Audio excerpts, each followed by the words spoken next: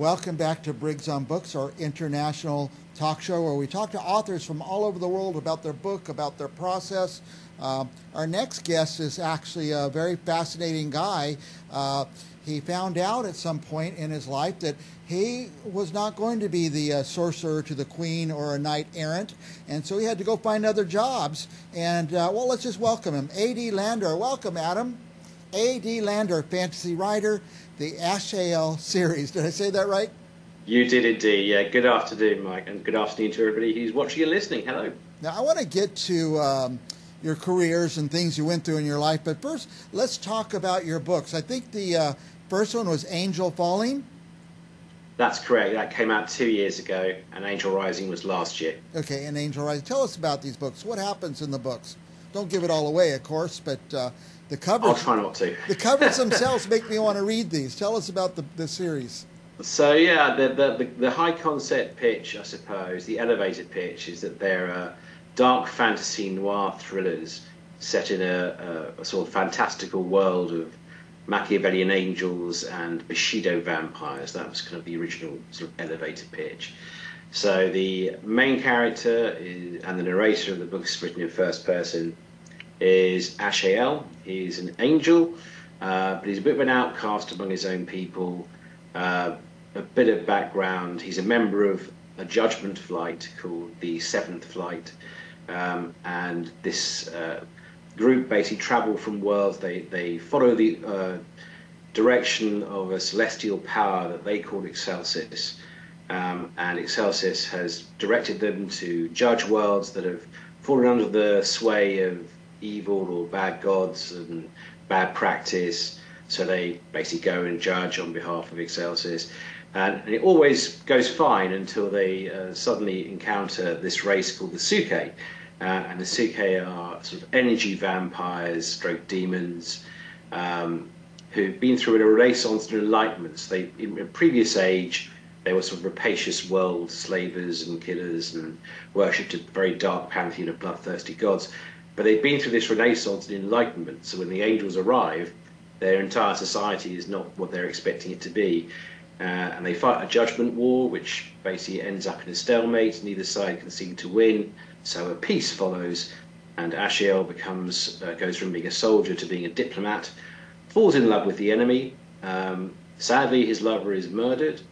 And he doesn't really understand why, so it puts him in a bit of a downward spiral as he suspects both angels on one side and vampires on the other may have all had reasons to want to kill his lover.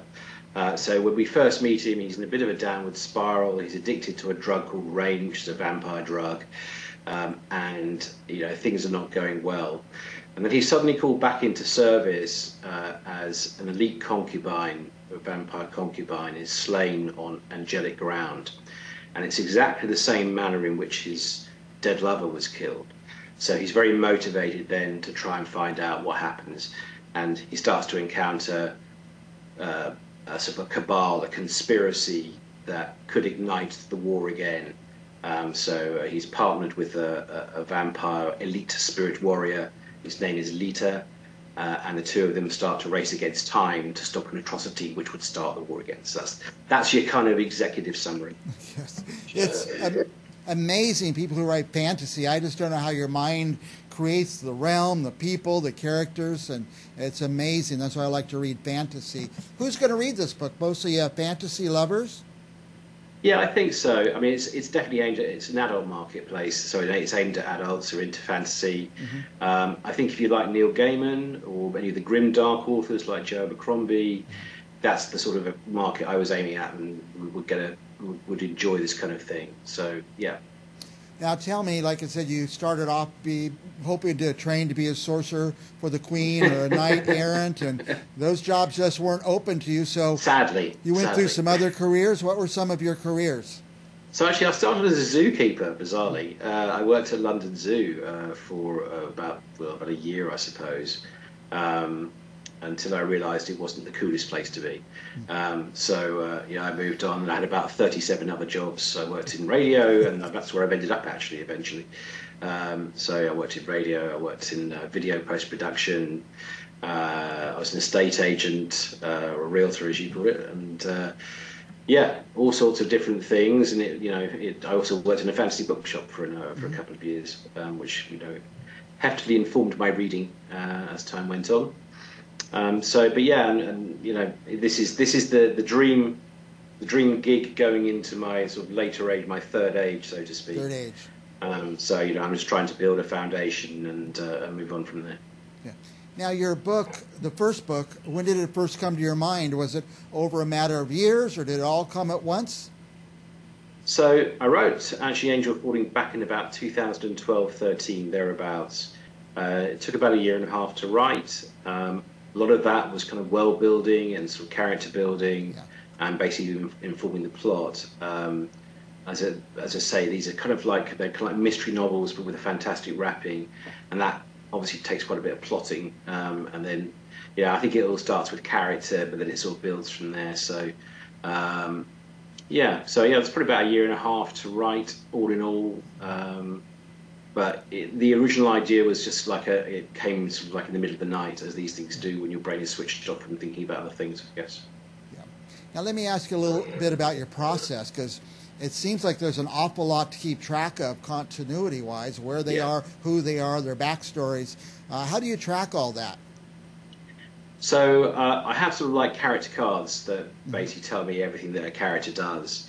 And also a spreadsheet where I list out every chapter, what happens in each chapter, so that I can refer back to it, because I'm just finishing book 3, or book 3 in the series is written. It's just in the process of being proofed at the moment. And obviously I need to refer back to everything I've done before, and it's kind of as you build, it's like layers of an onion. You peel it off, and more kind of reveals itself. So it's part of the joy, really, I suppose, of fantasy writing, is you're not dealing with the real world. You can create your own rules. You can do whatever you like. And hopefully readers enjoy that. Now, on the when you're telling us about the backstory or the story, I was putting up some of the artwork that seemed to kind of match with what you were talking about. Where's this artwork from? Did you create this?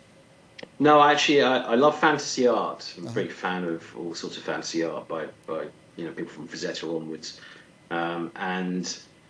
So I've commissioned here and there, when I've had a bit of spare cash, some artists that I quite like the look of, to sort of do some of the characters from the novels. So you'll see Azshael is there. He kind of looks a bit like Sting crossed with Daniel Craig. Then there's Plandriel, who's the angel with the red spear, who's one of his sidekicks, and Sariel, who's the sort of the scribe. And then there's probably a picture of Lita, I think, who is the vampire. There are two vampires, I think, in there. One is Lita, who's the female, and Vodkash, who is the leader of the Suke, who is another one, who's the dark-skinned gentleman, so to speak. Well, the art is amazing. So, is that included in the book, or is that just an extra?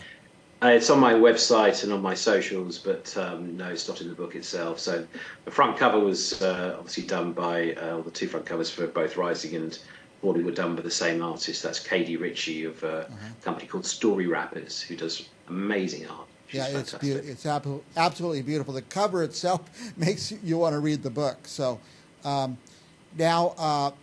I put your web address on the screen, 7th-flight.com. What else would our viewers find on the website? There are some musings. Nice. So basically it's kind of it's definitely what they call a sale window for the series. So, there's some thoughts from me, there's some character backgrounds, and other stuff. And I really need to do a bit more on my site than I have done, to be honest with you. But, where is the time? This is the problem. Unfortunately, I have a full-time job as well, so it's never easy. On your time at the zoo, you handled the bears and the seals? That's correct, seals and sea lions, yeah. Sea lions. Was there any ever cross-contamination between the two? Only in the hospital. So we had this, there's a zoo hospital, and we had, one of my favourite moments of my time there was we had a baby seal that had been rejected by its mother and wouldn't feed. So they have like isolated cubicles which are basically little swimming pools that they put the seals in, and they flop out and you feed them. But the way they do it is they have sort of this mix of fish and whatever they put into like a cake mix kind of thing, and you sort of open the jaws and squeeze it in. Yeah. The only problem is London Zoo at that time had two pairs of gloves. One that was too thin, so you could feel the teeth basically coming through, because they have amazing jaw pressure, even as children, as infants. And ones that were too thick, where you couldn't kind of get your hands into the jaws to basically open. So, but anyway, the way to do it is you basically throw a towel over it, and they just basically stop because they're in darkness, and that gives you a chance to sort of wrestle with them and get their jaws open so they feed. By the way, it's a little after 1 in the afternoon here in California. What time is it there in London? It's just about 9:15 at night. At night and it's still light because we're in the middle of summer, obviously. Okay. It's been a bit of a rotten day. It's been a bit cold and not so great today. English summer. English summer, okay. A.D. Landor is our guest. We're about out of time, but I just want to give you a minute. Anything else you want to tell our viewers about you, your books, or the world in general? So I suppose the first thing I'd like to say is to promote the next one, which is called Angel of the Final Hours. Okay. As I say, we're just in the last stages of proofing them out. That's going to come out in October. Then I'm working on another series, which is a different fantasy series called The Glimmer Charts, which the first book of that is called The Children of Water, but we'll come back and talk about that some other time. Then I've got a trilogy based in this world. So these 3 books are the sort of opening sort of sequence. Then there's going to be a trilogy which is much more connected, which will basically fall together. That will take me through to about 2030, I think, which I'm probably going to lie down at that point in time. It just sounds like an awful lot of work. It's a lot of words to be mined, Mike, put it that way. But is this your best job then, out of your 34 jobs? Yeah, I mean, it's the job I've always wanted to do. Yeah. I guess, it's just... It's as Edison said, it's X%, inspiration, and the rest is perspiration. Yeah. And it's just getting the words down as quick as you can. By the way, where will we find these books for sale? Oh, sorry, yeah, they're actual local Amazon sites. So Kindle Unlimited, it's free. Otherwise, there's paperback and hardback versions, or you can just, if you're not a Kindle Unlimited subscriber, you can pay a small fee. So, yeah, that's where you get them. Excellent. Well, A.D. Landor is our guest all the way from London, England, or somewhere around London there. And really appreciate your time, A.D. And I want to have you back more. You've got a brilliant mind. I'd just like to hear you think. That's very kind. Thank you. You too. Think, and I'd like to hear you talk. For our viewers, stick around. We have another author coming up right after this. But in the meantime, go to your favorite book site, buy Angel Falling and Angel Rising. Don't buy one, buy 5 copies for goodness sakes, and give them away to your friends. Thanks, A.D. I love when you say that, Mike. Yeah. I mean, that's excellent. It's hard enough to sell 1 copy, so please, if you are there. All right, we'll be back with more Briggs on Books right after this. Thanks a lot.